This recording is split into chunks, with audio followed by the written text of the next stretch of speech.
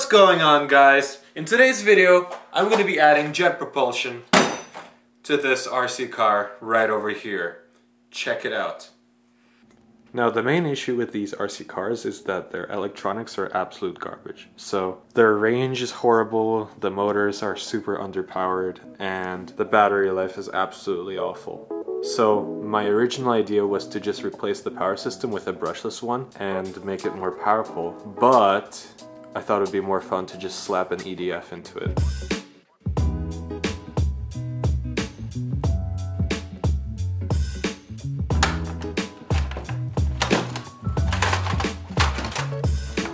So you may ask, where are the electronics? Well, the answer is, I put them where they belong.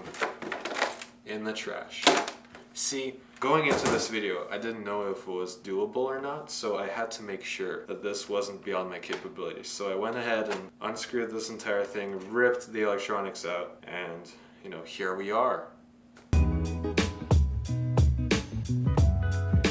So what I hate about all these RC cars is the way their steering works. So they have this really crappy system, but the steering motor goes full power when you want to turn, so there's no proportional input or anything. You just full on. Let's just yeet that out of here. So what I'm gonna do is attach a servo over here so it can turn the wheels like that. Now in the back there's actually a gearbox right over here. There's also suspension. It's not much, but it's better than nothing. So let's take apart this gearbox and see what's inside.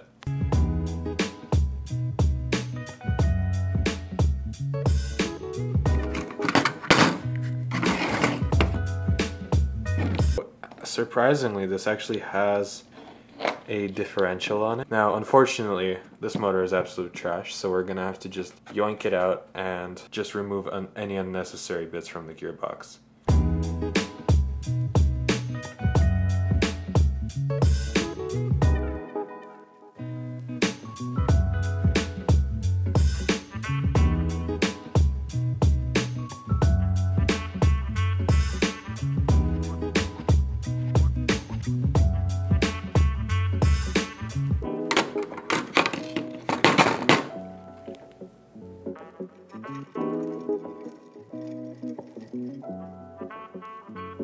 Now it's time for the hard stuff. First of all, I need to figure out how to set up the steering. Alright, so I finally got the servo mechanism figured out. Sadly, I couldn't get any of the footage for the actual making of this because my battery died in my camera. So the servo is over here, held by zip ties and double-sided sticky tape so you know it's legit. This rod over here interacts with this axle, and the two wheels are actually interlinked with another control rod right over here. So let me just put this thing on and I'll show you it in action. Alright, now it's time to strap on the EDF.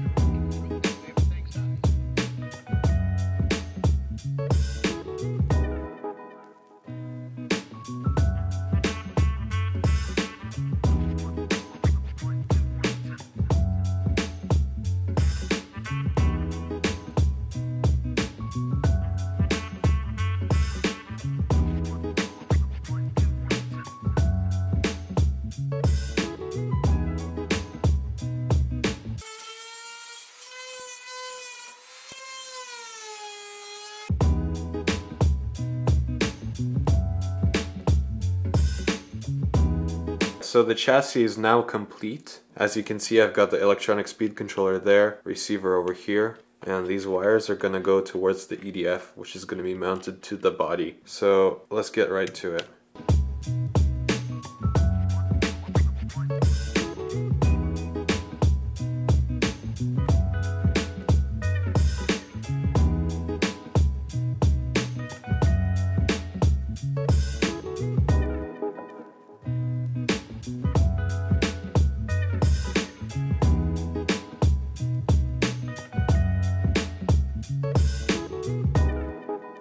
Alright, so the car is completely built.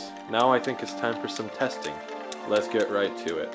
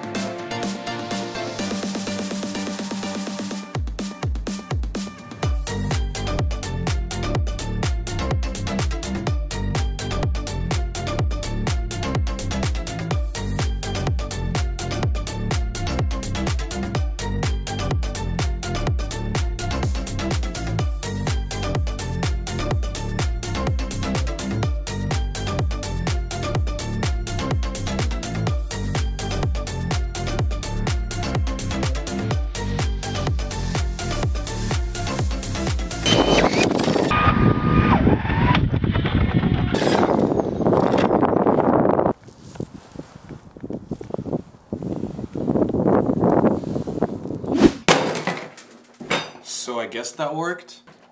I thought this was a good idea, but as you can see, in reality, it wasn't very feasible. That's simply because of the tolerances on these things. There's too much play in the steering, so it would never actually go straight and I couldn't adjust it. Also, it would lose control completely when you'd go fast enough because the wheels would be doing absolutely nothing. So even if I were to turn them, it would just slide through.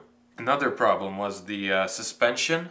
There was simply not enough travel for the terrain that this was on. Every time it hit a bump, it would just jump up and lose control. At one point, it did hit a bump big enough to actually flip it over, and that's when the fan exploded because it hit the pavement, which is kind of sad because I have to order one now. What I would have done differently with this is actually use like a proper RC car chassis, so I'd have more control over it and possibly have either a front wheel drive or an all-wheel drive system in this. If you enjoyed this video, please make sure to like it and comment what you thought. I would love to hear some input from you guys. If you have any project ideas, please let me know in the comments. I'm always willing to try out something new. And if you want more content like this, make sure to subscribe to my channel and turn on the post notifications because I will be uploading more often now. So that's that. See you next time.